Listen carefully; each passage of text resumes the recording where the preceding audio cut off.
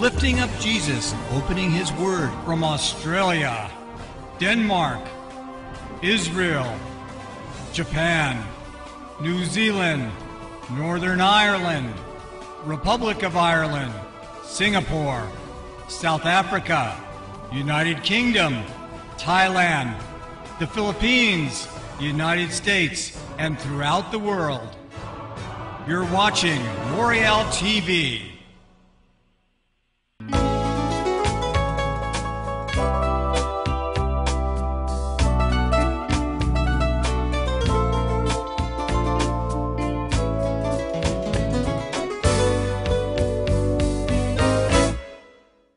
Hi, this is Tim from Moriel TV and Moriel Radio, here with James Jacob Prasch.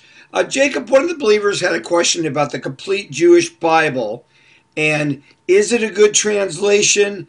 And also, it's used almost as a weapon to spread Acts 15:5 as a keep the Torah rule, and their view on Galatians is very different. Could you explain the translation?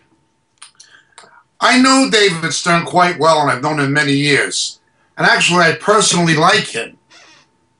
One of his books that was very good, and that I would certainly endorse, and I think most believers should read, is a book entitled Restoring the Jewishness of the Gospels.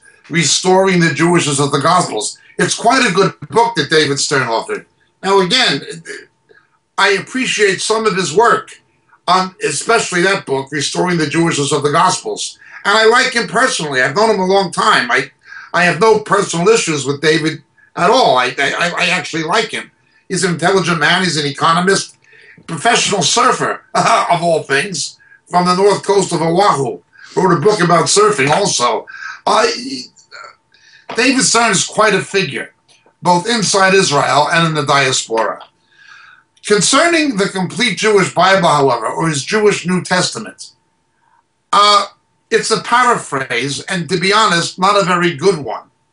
I recall when the Jewish New Testament came out, I compared his translation of Ephesians 5 with the original Greek, and it was not good. It was very paraphrased. Not only that, but there's a gimmicky element to it. Supposedly, it was used to help make the gospel more understandable to Jewish people. Well, if a Jew knew what HaKohen HaGadol was, he'd know Hebrew. He wouldn't need somebody to call the high priest HaKohen HaGadol.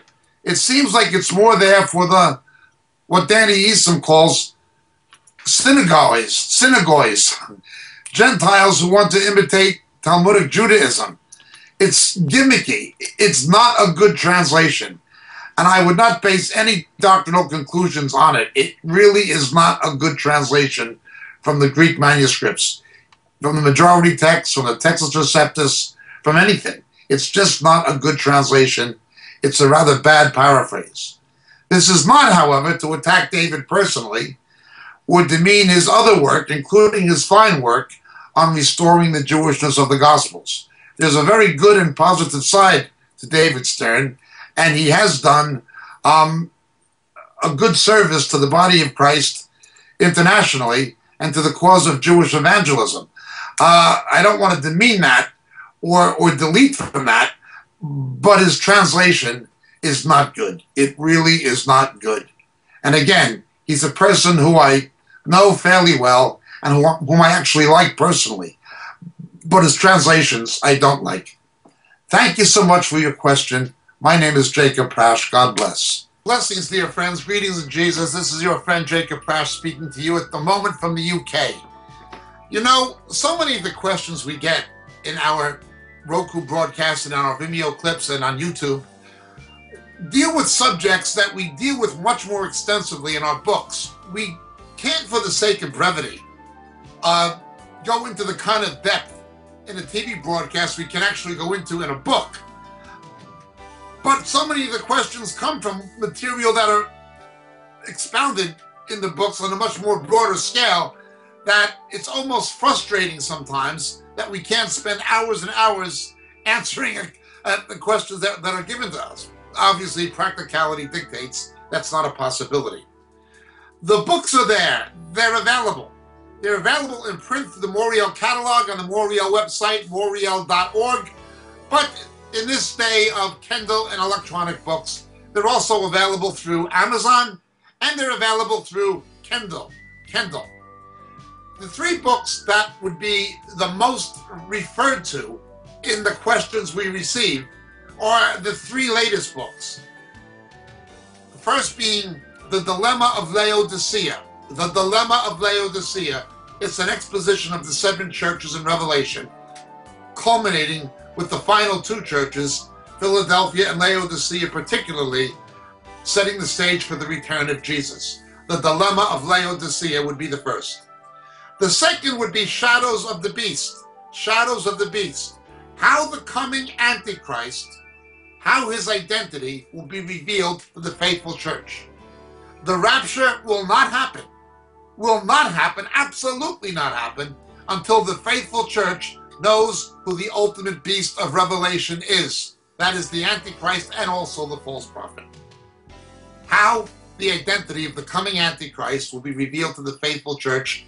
Shadows of the Beast, the second book. And the final and latest one, Harpazo. Harpazo. What the scripture actually teaches about the rapture, the snatching away which takes place between the sixth and seventh seals in the book of Revelation. So these three books, The Dilemma of Laodicea, Shadows of the Beast, and Harpazo, all available on the Moriel catalog, all available through Amazon, and all easily available electronically by Kindle. Thank you so much, dear friends. God bless. May Jesus be with you.